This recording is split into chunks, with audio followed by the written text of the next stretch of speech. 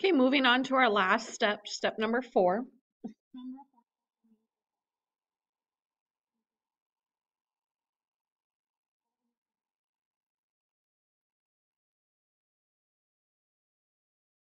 And then they put information. So you might want to open up your book to that or open up your instructions here because a lot of the information we'll be getting from there. So first of all, we need to put in cash receipt from customers. So we'll be getting that from our book. That's going to be our sales to customers.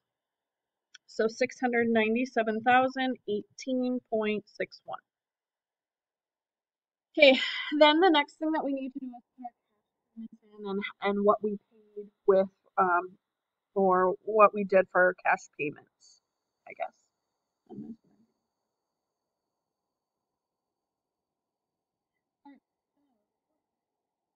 Cash payment that we're going to put in there is our inventory purchases. And we are actually going to put these in parentheses. I don't know if it will let us. Might not. Okay, so our inventory purchases, $309,481.36. Yeah, it doesn't let us load it. Okay, so we'll see what they do.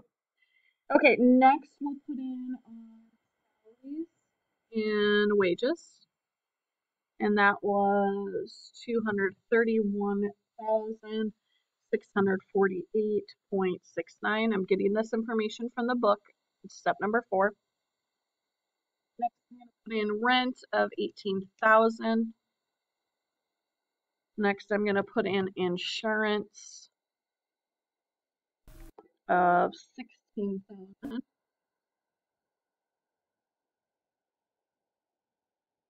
Next, I have my income taxes. And my income taxes are 14,048.17.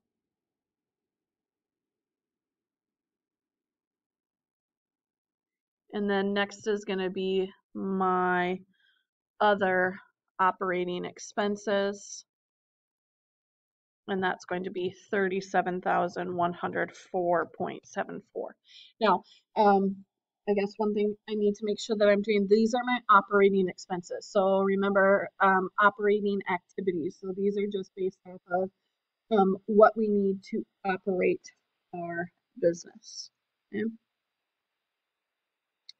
All right, so our total cash payments then is we're going to add all of those together.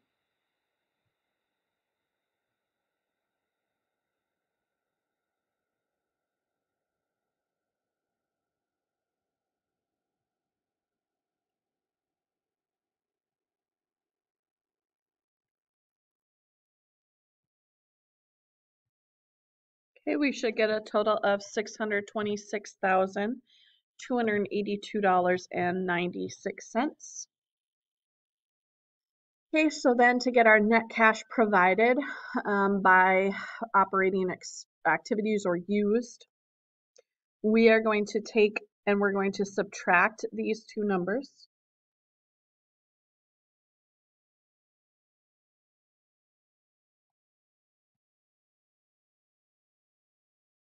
So we should get $70,735.65. Okay, next we're going to put in our cash flows from investing activities. So this is anything that deals with investments. So first we're going to have our sale of equipment.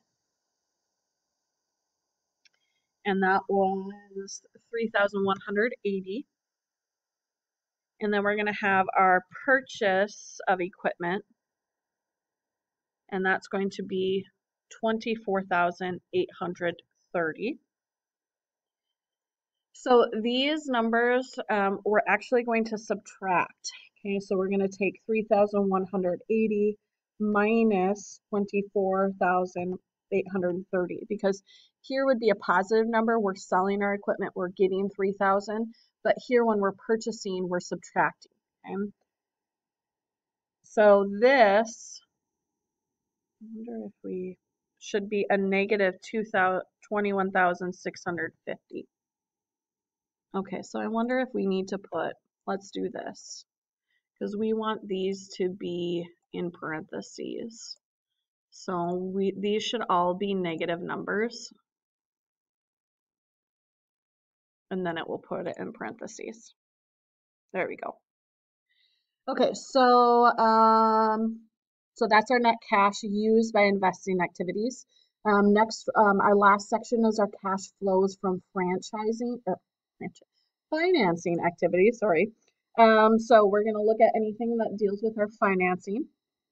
We're gonna have, let's see here, our issuance of stock, and that was $1,000.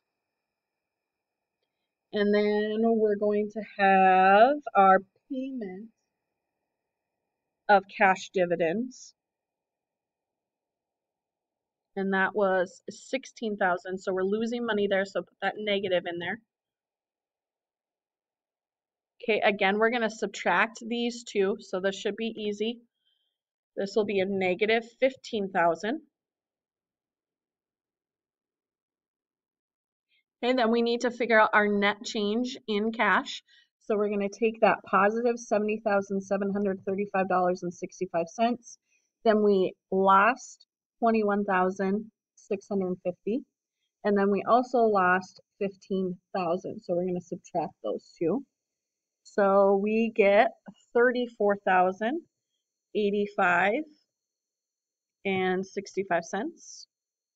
Our cash balance on January 1st. So that balance was $2,375.14. To get our cash balance then on December 31st, we're going to add those two numbers together.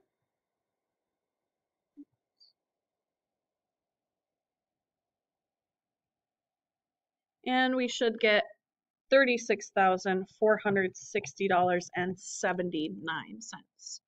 So that is our cash balance on December 31st. Okay, so that was steps 1 through 4. So let me check my answer first, just in case I screwed anything up. We'll make sure that everything looks good before you check yours. Good, and balance sheet. Okay, looks like I didn't screw up anything on this one. So we are good. You can now go on to your 4-3 on your own.